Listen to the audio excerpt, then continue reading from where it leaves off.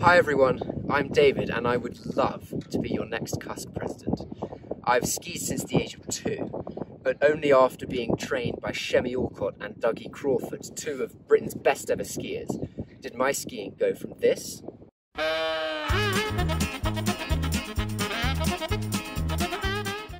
to this.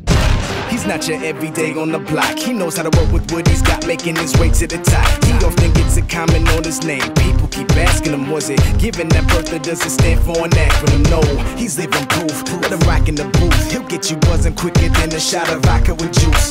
Him and his crew are known around as one of the best, dedicated to what they do and give 100%. Forget Mike, nobody really knows how or why he works so hard. It seems like he's never got time because he writes every note and he writes every line. And I've seen him at work when that light goes on in his mind. It's like a design is written in his head every time before he even touches a key or speaks in a rhyme. And those motherfuckers he runs with, the kids that he signed, ridiculous, without even trying. How do they do it? This is 10% luck, 20% skill, 15% concentrated